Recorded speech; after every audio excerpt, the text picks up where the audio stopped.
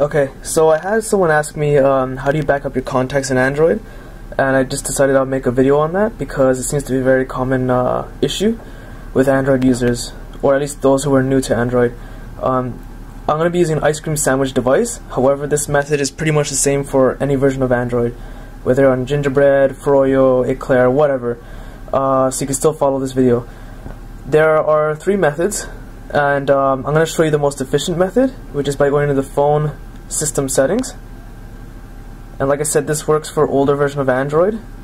You're going to go to accounts and sync. You're going to find your Gmail account, which you punched in when you set up your phone, and then you're going to make sure contacts is checkmarked. I've noticed some phones don't have a checkmark next to it, so I believe just simply tapping on it will force a resync.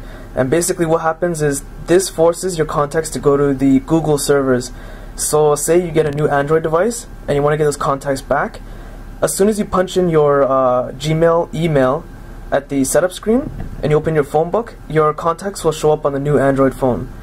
Furthermore, you can also access them in Gmail if you're using a laptop or desktop, whatever. If you log in through a web browser, your phone contacts will show up there as well. Okay? That's the most efficient method.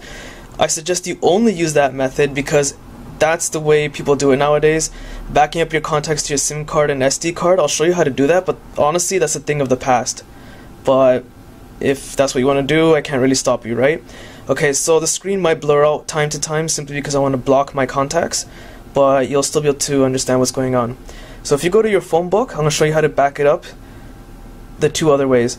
You'll notice my menu is quite long. I don't know if that's because it's ice cream sandwich or this is based slightly off a Samsung TouchWiz ROM, but the options you're looking for are pretty much the same. One should be something like import export, and as you can see you can back it up, export to USB storage, export to SD card. I believe if you back it up to the SD card via any of these methods, it'll back it up as a SVC file format, something like that. I can't remember, to be honest. And then if you want to import it from your SD card, obviously you hit import here or here. Okay, so that's another method. The final method, and perhaps the worst method, is to back it up to the SIM card. Like I said, backing up to the Google servers backs up every single detail, but if you're old school, then well, whatever you prefer, right? In my phone, you hit SIM management and then copy contacts to SIM card, obviously. So like you can see the options that I have here, but when you hit the phone menu settings, you might have to read and search for yourself, because say you have a Motorola phone, Motorola Blur, or if you're running Samsung, which is TouchWiz, if you're running a Sony phone, which is UXP or something like that, depending on your mobile manufacturer or which version of Android, this menu will always be different. So there's nothing I can really help you with that, but honestly, if you can read, you'll be fine, right? But the fact remains that to sync your contacts in your Gmail account, it's always the same, no matter which version of Android you're using, accounts and sync. Okay? Simple as that. So like I said, I recommend you use this because it's always backed up to the Google servers, and you can always access it from your Gmail account if you're logged in through a computer web browser.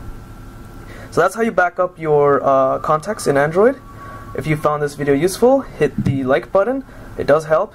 Subscribe to my channel or check out my website for technology news and rumors, and thanks for watching.